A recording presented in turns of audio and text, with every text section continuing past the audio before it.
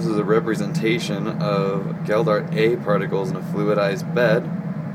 Our particles representing the Geldart A are aluminum oxide, and our fluid is compressed air. The characteristics that are important for a Geldart A fluidized particle is that the minimum fluidization velocity is lower than the minimum bubbling velocity. That means that there will be a point at which I can turn the gas flow on, and the bed height will expand without noticing any bubbling. If I continue to turn that gas flow up, the bed will start bubbling.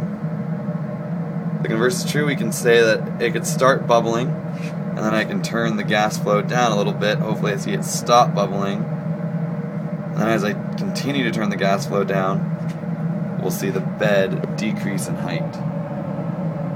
Zoom in here. Hear that out a little bit.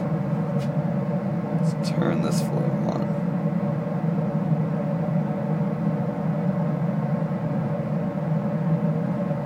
So for this particular setup, it really doesn't take much gas flow to get it to bubble.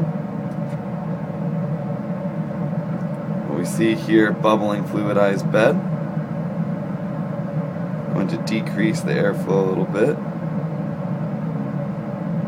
Still see it bubbling.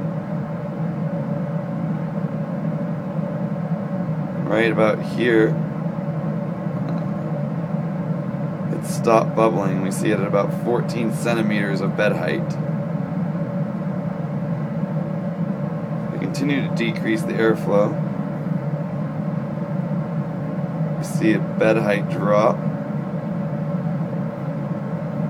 As I bring it all the way down to 0, we see the bed height is now about 13.5 centimeters.